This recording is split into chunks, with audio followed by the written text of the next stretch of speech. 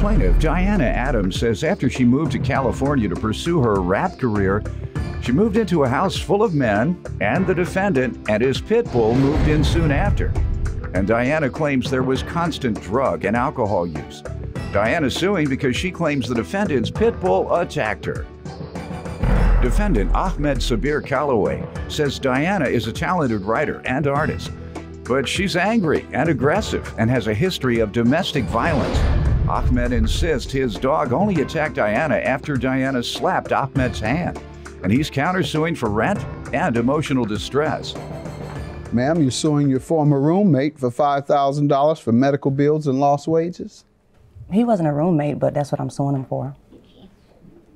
He slept on the couch. Didn't. How long? Well, from the time that I was there for him sleeping on the couch to the time I left, probably about roughly 6-7 months. He was your roommate. Oh, yes, sir. Counterclaim for $2,000 for rent and emotional distress. Correct. Plaintiff Diana Adams is suing her former roommate, who claims Diana is an aggressive drunk with a history of domestic violence. Start with you. Yes, sir. I'm an MC from North Carolina. My name is Love Jones. That's my stage name. A lot of people compare my style to Jay-Z or Lauryn Hill. I moved to California in January 2010 with mutual friends to pursue my rap career. In 2013, he quit his job, packed up his house, threw his pit bull in the back seat, and drove to my house to California. With your permission? Sir, he didn't have my permission. We had a mutual friend, and when I just woke up and he was there. You referred to it as my house. I mean, we were all living there. So it wasn't in my name. House. No, sir, I was renting a room out of the house, in the house. The house I was staying in? Yes, sir. Gotcha. All right, and when he got there, how did things go? I mean, with him and, just a house full of men, it was filthy, it was dirty, drug use, alcohol abuse, all types of things. Was that happening before he came? I mean, I guess, I don't know. You guess? I mean, sir, I was at work a lot. I didn't You don't really know hang when with it's him. nasty or not? Oh, it was always nasty, but he contributed You were to it. living with drunks, nasty people, and drug addicts. But that was their chambers. Mine wasn't. My house, my room wasn't nasty. Okay, you act as if he brought it all when you were already there with it. All right, go ahead. You tell me some background about this. Maybe you'll make a little more sense. But no disrespect to Lil Wayne over here. I think that she is a wonderful... What's your rap name? That's already taken. Lil Wayne is already taken. What's your rap name? Love Jones. You're staying. Oh, you did tell me, Love Jones. I think she's a talented writer and artist. But as you can see, she has a masculine bravado about her, and there's nothing wrong with that. But she's angry a lot. She's very intimidating, and she's very aggressive. She has a history of alcohol abuse. The time that I was at the house, she'd be in her room, but drunk. She was also fired from the job for being intoxicated on the job. They found a bottle of vodka in her locker. How do you know? I have witness statements from roommates. Her co-workers? Co-workers. One of our the roommate that she's talking about is the main lease of the house, and got her the job that she had. She lost the job that she had, and it came to my attention that she was intoxicated. And you say she's aggressive and intimidating? Yes, sir. Yes, sir. Did she jump on you? She didn't jump on me, but she does have a history of domestic violence, sir. Okay. She was charged with 4 felonies for beating up a former girlfriend. So 4 felonies? Yes, sir. All right. Ma'am, give me some specifics about your lawsuit today, the medical bills and lost wages. His pit bull attacked me on January the 20th. I have the pictures for those also. I see it, please, Doyle. It's July. July, I'm sorry.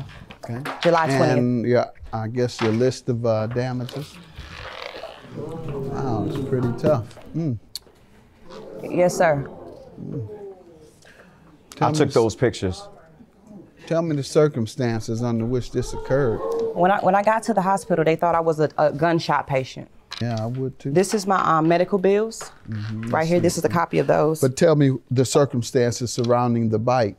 I walked in from work. I put the key in the door.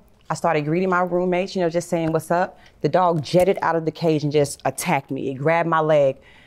He had to take his fist and put it in the dog's mouth to unlock his jaws. At that point, I was bleeding profusely. My uniform is ripped off. They took me to the hospital. He took me to the hospital. I took her to the emergency, to the urgent care. Urgent care couldn't handle it, so I took her to the emergency room. All right, but let's start with the dog biting before we get to you taking her to the hospital, which you should have. Let's get to that. She came home, I believe to be intoxicated and very boisterous. Like I said, a masculine bravado about her. Very aggressive. So as she approached me to smack my hand, that smack triggered my dog. The greeting. The greeting, correct. As she greeted you, your dog began attacking her. Correct. It was in a very, very aggressive manner. Mind you, she was like 2 inches from the crate. The dog didn't jet out of the crate. He got triggered by the smack. He thought I was being attacked, and he came to my rescue. There's more Judge Mathis after this. Plaintiff Diana Adams is suing her former roommate, who claims Diana is an aggressive drunk with a history of domestic violence.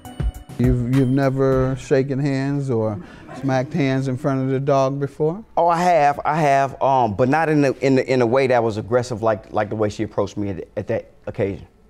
Okay. Do you believe you should be held liable for what happened to her?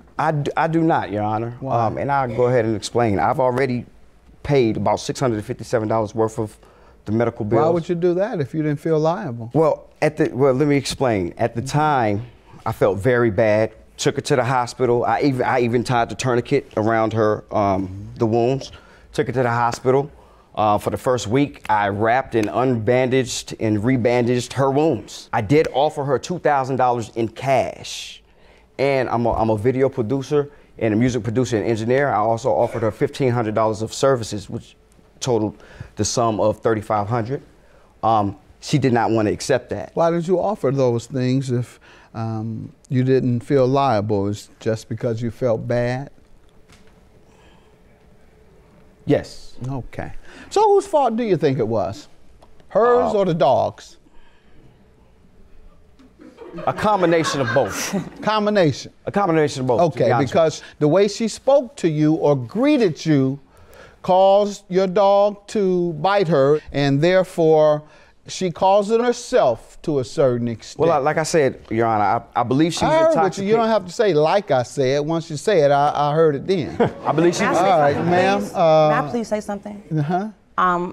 I had just gotten off work. I wasn't drunk at all. I do not abuse alcohol. I walked in and I was so happy because I got a promotion on my job. And I was telling my roommates about my promotion. You can be drunk and stumbling. That doesn't give a pit bull the right to attack and bite you. What about the lost wages, ma'am? I see your medical expenses. Yes, sir. They're right here. I have my pay stub showing exactly what I was making. See it, please. And I also have my lost wages and my tips because I was an How expediter. long were you off work? I was down for about 10 weeks. 3 weeks, Your Honor. Sir, do you see those bites? It took 3 weeks for them to take the staples out. These were in your legs? Yes, sir. I have the pictures right here of the healing process so right here. after they took the staples out, what prohibited you from working? I couldn't put any pressure on my leg. They were so severe. Okay. What do you have there you want to show me? Or tell me? These are the permanent scars that I'm going to live with for the rest of my life. All right. Okay. Wow.